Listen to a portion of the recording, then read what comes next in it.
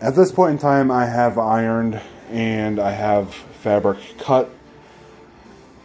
I have also, you'll see here, everything is marked out here for us.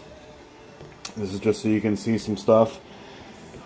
This is 4.5 inches wide, but it is folded over, so it's a total of 9 inches wide, just as my circumference was listed right there. 8.5 plus, or rather 8 inches plus an extra 1 inch. So this is where we're going to be stitching along for our side seam. Up here is our 1/2 inch seam allowance for the top.